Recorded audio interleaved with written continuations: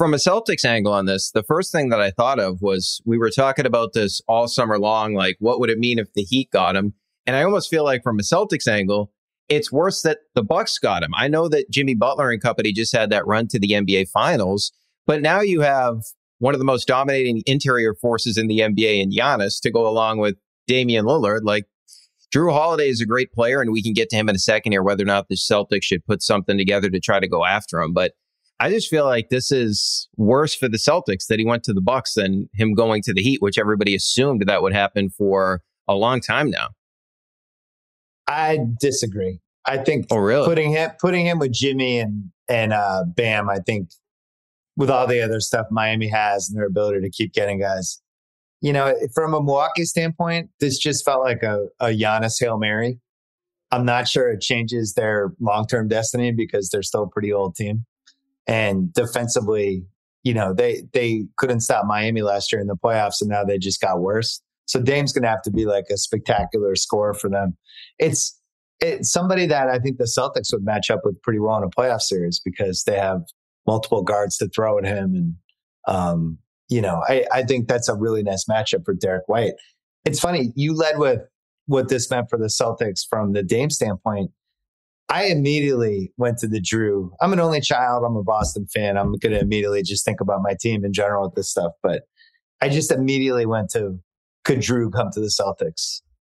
Because Portland's not keeping him. You know, they made a terrific trade, and it's going to be an even better trade when they parlay Drew into whatever he's worth. And Drew's going to be attractive to a contending team. He's got a year left on his contract.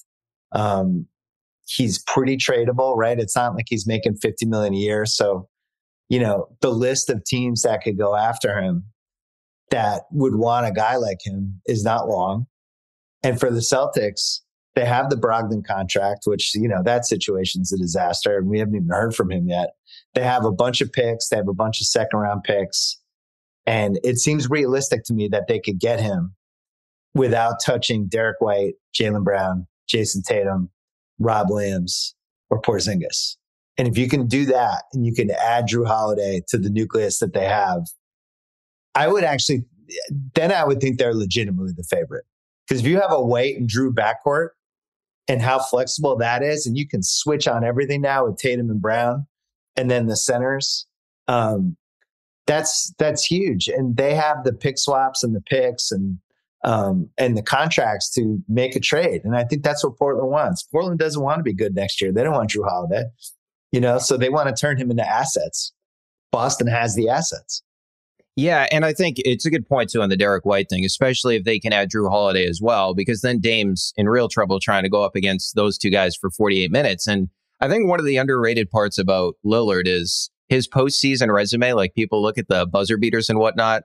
I remember back to 2019 when he got completely outplayed by Steph Curry without Kevin Durant, and Damian Lillard's numbers in the postseason, like the field goal percentage, the 3-point percentage, it's way down from what he's done in the regular season. But to the point on Drew, so if you look at sort of what they could possibly offer the Celtics, and the Clippers are a team that we know that was in on the Brogdon sweepstakes originally, so maybe they could get into it.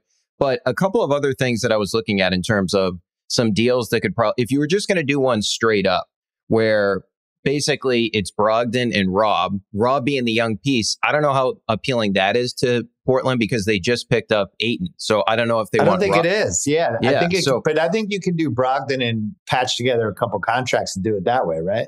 Yeah, and I also think you could do it with some other teams. Like if you added the Clippers into this, like as I was mentioning with the Brogdon situation, if the Celts could trade for Holiday, the Clippers get Brogdon out of that deal, and Portland gets Marcus Morris. Just Marcus two Morris expirings back. Yeah, and picks. And the Celtics would have to probably send out Robert Williams in that deal as well, or a couple of other contracts just to make the money work on their end for bringing in the... Well, wait a second. I'm not excited about sending out... I know Robert Williams, it's fashionable to just say, we can't trust this guy. We don't know if he's ever going to be healthy during the playoffs, but he's still pretty young.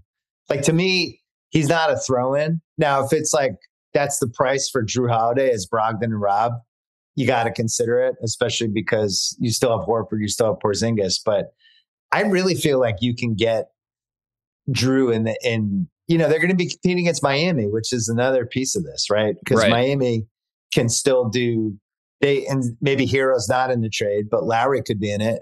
Lowry plus a shitload of picks, and maybe they throw in Jovic and basically 80% of what they're going to pay for Dame anyway.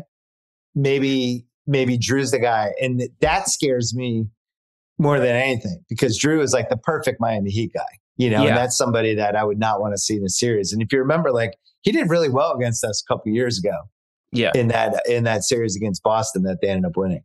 Yeah, well, it took Tatum a couple of years to adjust to him, because now Tatum can just overpower him. But him and Lowry in the past have given Tatum issues in terms of they would just get underneath them and take the ball away. But Tatum, as the years gone on, he's got better against those smaller defenders. Now it's Superman Tatum. Now Tatum is 290 pounds. You're not going to with Drew Holiday. And I text you about that. I got to tell you, stop deadlifting 495 pounds. I don't know any jack shooters besides Desmond Bane, but he has T-Rex arms. The guy is the smallest arms in the league in terms of length. I don't like it either. So the other thing I was thinking in terms of that is, what if you got really creative with this, where Holiday comes to the Celtics? Don't trade Derek White. I'm going to hang up. No, I would never trade him. All right. I told you, Derek White, I'm out. I'm leaving. No, you come to the meetings, man. You come to the Derek White fan club meetings. I would never trade Derek White. All right, so I want to make sure. I love Derek White. So Minnesota, how about they're trying to get off maybe this Towns situation where Towns, and to make the money work, Towns and Horford go to the Blazers. You could obviously... You're Portland, you eventually flip Horford just to make the money work. Minnesota gets Brogdon and Sam Hauser in that deal. Towns ends up going to the Blazers. For Towns? Yes. So Towns goes to the Blazers to help out that team that's got all these young guards. I think you've just been fired as my trade machine advisor. Towns is worth more than that. I mean, Towns is 25 and 10 2 years ago. I thought you were going to say Towns to the Celtics, and I started to get really nervous where you were going with that. No, I thought about that in the summer, but then I decided against it. I do not think Towns in Boston would be a good idea. That some of his histrionics would probably not go over well. The Minnesota piece is interesting for Drew. I mean, if you're talking about who would be teams that the Celtics are competing against for Drew, Miami's number one. Minnesota, if Towns was really on the table. Because, I had talked about how much Towns and Lillard made sense just as the foundation of a trade. And right afterwards, a couple of reporters from Portland were like, Portland adamantly does not want Karl Anthony Towns. So that clearly came from the Portland side. I don't think Towns has the greatest reputation, but maybe if it's for Drew Holiday, maybe that's a different whatever. The other one I was thinking was, is there a Denver possibility?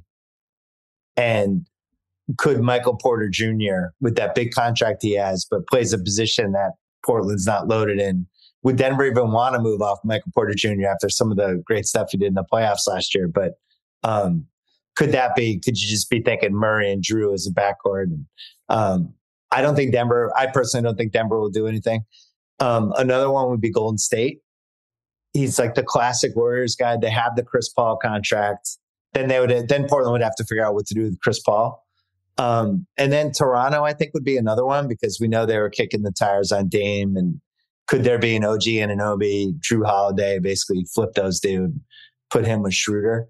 I think Boston and Miami are probably the finalists for this. Philly doesn't have the picks. Philly could get Maxey involved, but they've been pretty clear they don't want to talk about trading Maxey. And then Brooklyn, I think, would be the other one. Because Brooklyn's got they have all those Phoenix picks. They have a couple Dallas picks. And, they have the contracts they could put together pretty easily to make that move. Well, but now I guess the question, if Boston got Holiday, would you feel like they're the prohibitive favorites? Yeah, I feel like they would leap in front of Milwaukee. So I think they still, as I said, I think Milwaukee right now, I mean, that's a great 1-2 punch you can have. I do wonder about Dame wearing down in the postseason, but if you can add Drew Holiday to the mix, who's obviously going to be pissed off. He's a guy that helped them win a championship, has been one of the best defenders in the NBA for a long time. And if you can bring him here, my concern now is if Drew goes to Miami, then I think you open it up again where now Miami looks maybe stronger than the Celtics, or at least you're a lot more worried about Miami. Because if you get Drew Holiday, I think, and I know Miami can always do something down the road, you basically eliminate Miami. It feels like, okay, if you get Drew Holiday into the mix, and that Celtics team, knock on wood, gets to the postseason healthy, I feel a lot better about that group compared to where they were a year ago. But the other thing I would say about Miami is I'm interested, is Portland going to want to do business with Miami?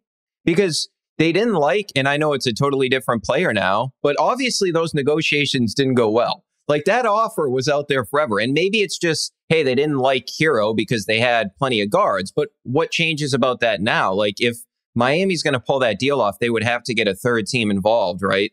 That likes Hero, because that's sort of like the main piece in the deal. And clearly we talked about this for months that Miami didn't like that piece originally. So if I'm the Celtics, like I'm trying to do this as quickly as I possibly can, like to try to get Drew Holiday in the building, because you know that Miami, now this is what they do, right? This is the next, not that Drew Holiday's a superstar. He's not even close to Lillard in terms of his reputation in the NBA, right? In terms of the star power, but this is what they do. They're going to go after the next guy. So if I'm the Celtics and I look at this window right now, I really felt like Golden State 2 years ago turned out to be the better team in the finals, but they let that one in some sense. They came undone right after that game 4. Last year, you have the Tatum ankle injury in game 7. Maybe you still win. And I do think sort of an underrated part of that was Brogdon going down, because he was one of the Celtics' best players in the postseason, despite some of the stuff during the regular season where he didn't rate out in the impact metrics. He was great for them in the postseason. So that's 2 years in a row where you've been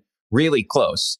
And this is a guy that could completely swing things for you, where you have your on-ball defenders. I would say, based on what we saw last year from Marcus, is you'd actually get an upgrade. After you lost Marcus Smart and the questions that we have about the backcourt, you actually upgrade there. And then you have White, you have Drew Holiday on the wings. You still have Tatum, who I believe is going to be all first-team defense this year. He brings it every night on that side of the ball to go along with Jalen. And then this new wrinkle that you have in Porzingis. To me, this becomes unequivocally the deepest team in the league. Now, obviously, you would have to see what's going on out west with Jokic, and that team's just a machine.